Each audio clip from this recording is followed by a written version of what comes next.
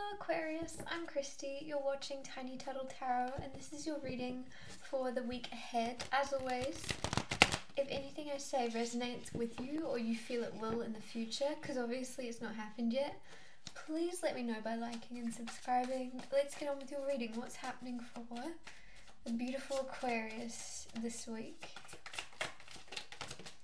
Okay, you've got the Three of Swords and the World. You're wrapping up a cycle of pain or fear or both, which is very nice to see. Three of Swords is not necessarily a good card, but because it's here with the World, it's like you're tying up loose ends. If you're writing a diary or a journal, you're finishing it. You're like, yep, done, new chapter, new part. This isn't very happy. You're moving into a new cycle by wrapping up old stuff. Some of you, like, it's even very therapeutic in a way. There could be some old memory or something that you're rehashing just so that you can kind of solidly let go of it. If there's like it's almost like a bee buzzing in your mind, but it's a memory or it's a thing that's happened, and the way you're shooing this bee away and the way you're getting this bee to go away is by acknowledging it. You're like, yep, I see you, yep, cool, you're in the past, goodbye. And you're letting go of some type of pain, some past thing.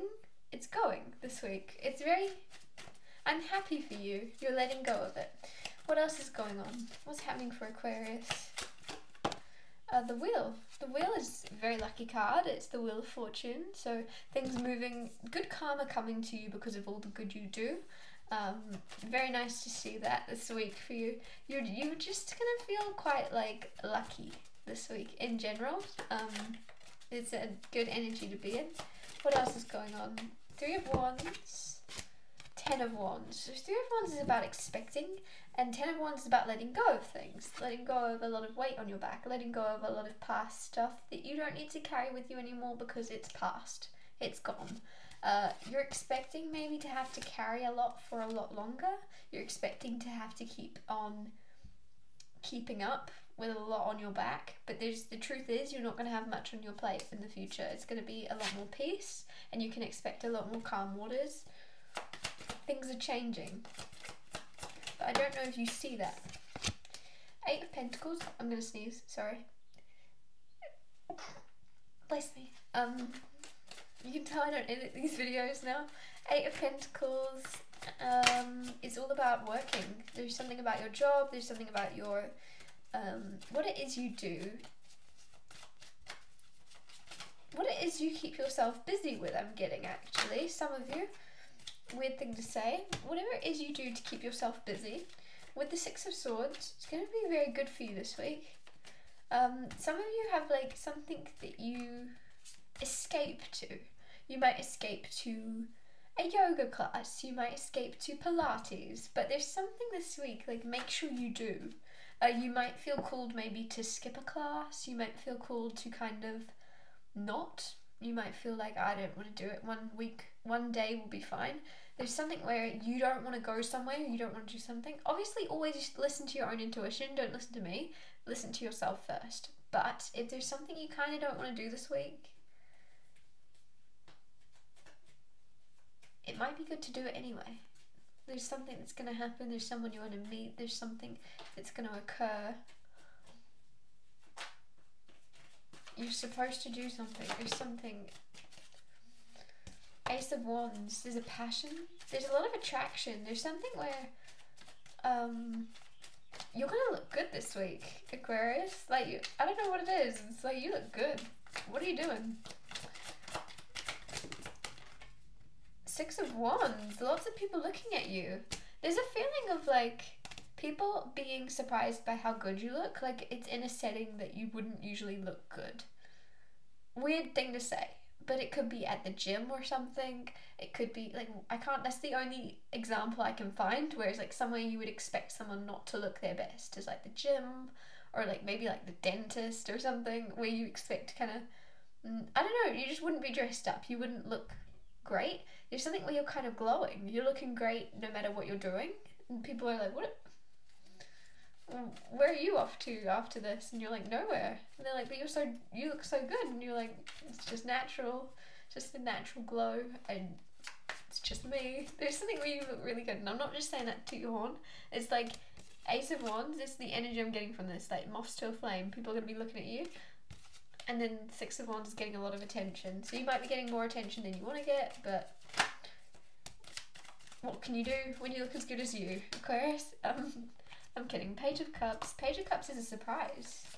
There's a surprise coming in, Aquarius. This could be someone in your family being like, I'm pregnant, but there's something like a happy surprise coming in. Five of Swords, unnecessary conflict, unnecessary worry. If there's anything you are stressed about or people around you are fighting about and you're like, that's a waste of time, I'm staying out of that. If you're second guessing that this week, if you're like, should I intervene? Should I sort that out? For a lot of you, it's like your siblings are fighting with each other or your family's fighting with each other and you're like, should I step in? Five of Swords here, Page of Cups. There's something where they're going to sort their own stuff out. They're going to apologise when they're meant to. Not your circus, not your monkeys. Leave them to it, is the feeling. You might be very much like, either you're the oldest in your family or you're just the one that always, you're the level-headed one that's expected to sort things out. This week, you really don't need to. Just let everyone do their thing. You protect your peace, Aquarius. What is that coming out? Four of Cups.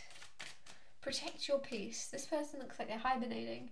This is also rejection. You could be rejecting people if you're single. You're kind of like I said, moths to a flame. If you are getting a lot of attention that you don't want, then there's going to be a lot of people that you have to reject. There's going to be a lot of invites that you have to decline. There's something where you feel bad, or you might find yourself almost feeling bad this week for declining or for rejecting, because you keep rejecting people or something. Like you're on your fourth person this week and you rejected them and you're like, oh God, I'm a terrible person. Don't feel bad,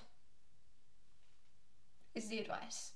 Don't feel, at the end of the day, you're doing them a favour. Like, what's the other option? Like, you say yes to them even though you're not interested? Don't feel bad. I don't know, there's something here where you're feeling, and it could even be friends want to hang out, you're getting invites to socialise, and everyone wants like a little piece of you, and you're saying no consistently, and you're like, God, I've said no to them 3 times or 4 times in a row. Don't feel bad about it. If you don't want to do something,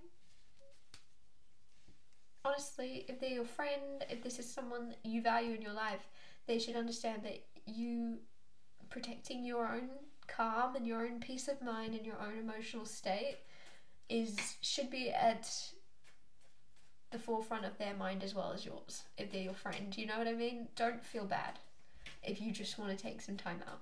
Which is funny, because I was talking about before how you should do something you want to do, and now I'm like, oh, you're going to be like declining invites. But the thing that I said you should do, it's a hobby or a habit. There's some type of like thing that you do like twice a week or once a week that you're like, oh, I don't have the energy this week. There's something that if you're dressed up to go, do it. If there's something that you're ready to go. I don't know what I'm trying to say, but there's also a balance here of don't feel like you have to go to everything that you're invited to. Two of Swords, King of Wands. Also, that's so funny that the Two of Swords come out, because I'm pretty much in the Two of Swords energy as reading these cards, so I can pick up on that right away.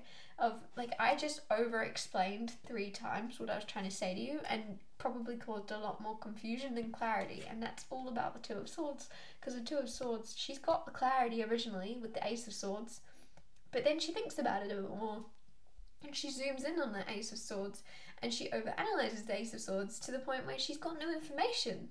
She's looked at that Ace of Swords so clearly for so long that she now has 2 swords, and she has 2 possible truths. So there could be something here about you overanalyzing a person, a situation, a circumstance, to the point where you were clear about it and you did know, and now you've thought about it for so long and you've looked at it so closely that you don't really know.